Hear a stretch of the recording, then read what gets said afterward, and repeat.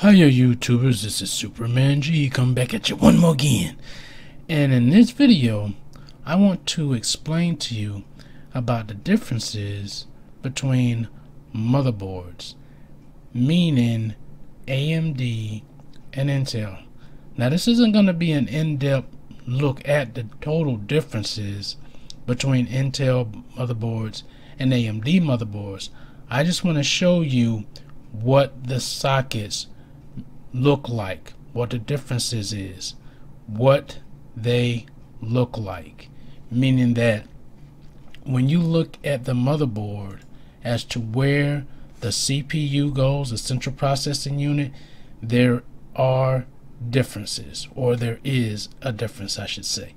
Now when you pull up a website that has electronics such as this, which is Newegg, you're going to see a whole bunch of motherboards they have. You know, this is one, this is one, this is one, and they're going to give you a description of what each motherboard is. You know, this is an Asus Prime Z390A, MSI MPG B550, and this can probably seem a little confusing to basic beginners, people who don't know about them, and that's what this video is directed towards.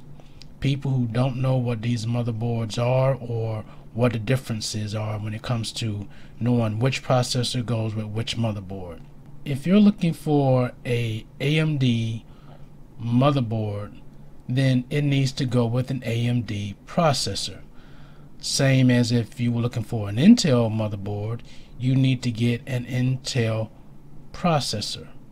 Now when you're looking at motherboards, you want to make sure that you pay attention to what is telling you about the board.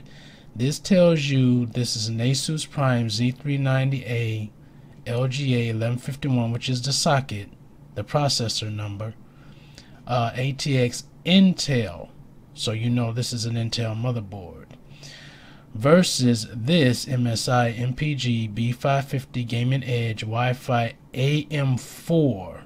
That is one of the keynotes that lets you know this is an AMD motherboard, and then it finishes saying ATX AMD motherboard. Now you have your word in here that tells you which is which. This is an Intel and this is an AMD, but you also want to know visually what the difference is. So I put together some pictures and I'm going to do a side by side, but first I'm going to show you a motherboard example of this particular motherboard. I'm going to try to zoom in if I can a little bit so you can see what it looks like. This is a typical motherboard. No real difference except for one key difference. This right here is the socket. This lets you know which socket, whether it's an Intel or an AMD. Now, I can tell you offhand which socket this is because I'm an expert in knowing this. Okay, but if it was beginner, they wouldn't know if this is an Intel or an AMD. Likewise, if I were to select this motherboard, and I'm going to zoom it in a little bit, you probably wouldn't know which this is. And I do know which this is, but as you can tell, there is a difference. If you look at this particular socket here, you see that there's this metal bracket that goes around it, and then the other one that I pulled up earlier does not have that metal bracket. This is an AMD socket, an AM4. The other one, which I showed you, this is an Intel socket, and as you can see, there's this difference that you can now tell just by the bracket itself. Now, the reasoning for the differences is to prevent lawsuits, and you know, they're not made the same. They're two different companies, two different entities, so everyone has their own way of creating whatever socket that they wanted to create. Now, the reason behind this is because with this being an Intel socket, only Intel chip is going to go in there, which is this right here. This is an Intel chip.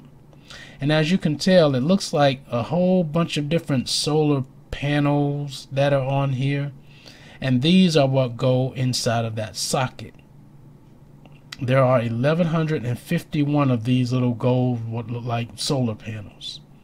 Okay, and it goes inside this here. When you lift up this latch, it'll fit right into the socket. Now there are pins on here, and these are the pins that you do not touch. Now Intel's sockets have the pins built into the socket. AMD does not. The pins are not in here on the board. The pins are actually built onto the processor, as you can see here. And this is kind of tricky because you have to handle this particular socket more delicately than an Intel because of the pins that are protruding from the processor. And a lot of people don't like that, but that's the way these particular processors are made. And this particular processor goes into these holes right here. You lift up this latch right here, and then you drop your socket in, you close this latch, and that's it. You're done installing. Now I'm going to bring up a side-by-side picture of what these look like and draw that so you can actually see what, see them side by side of what the differences are. So once again, you have your AMD and your Intel, and you can see the difference between the two of them. Now both of these are actually good manufacturers. There's really no good, there's no bad. They're actually really good processors. But I just want to show you the differences between what the Intel motherboard looks like and what the AMD motherboard looks like. And with that, I'm going to close this out, and I hope this helps you guys out. You all take care, be safe, and peace out.